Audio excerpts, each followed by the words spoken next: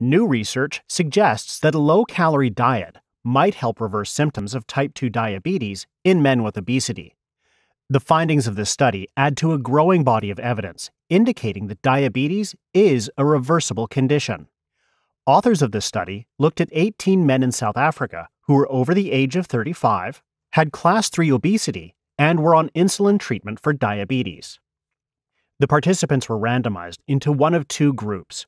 One followed by a commercially available low-fat, low-calorie diet consisting of vegetables and a vegetable soup-based meal plan, while the control group received a calorie-restricted meal plan.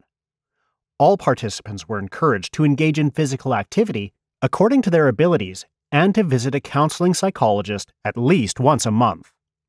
Over the course of 6 months, the team tracked the men's levels of blood glucose and glycated hemoglobin, or HbA1c, using those measures to establish diabetes status.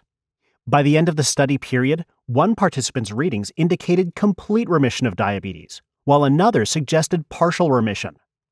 Overall, the test group showed a significant increase in HDL cholesterol levels, greater weight loss, and lower HbA1c levels than the control group. The median daily dose of insulin for the test group decreased to less than half of what it was at the start of the trial. The results fit into a broader stream of evidence, hinting that substantial weight loss can reverse symptoms of type 2 diabetes. But the findings are not definitive. More studies on a larger, more varied sample population monitored over more than 6 months would help build a stronger case for the benefits of the nutrition intervention applied in the study. Still, the implications are encouraging.